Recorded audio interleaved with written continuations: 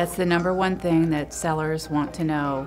We have found in our experience there are 5 things that sellers really want to know in real estate that their realtor can do for them. And number 1 is how much money can they get for their home.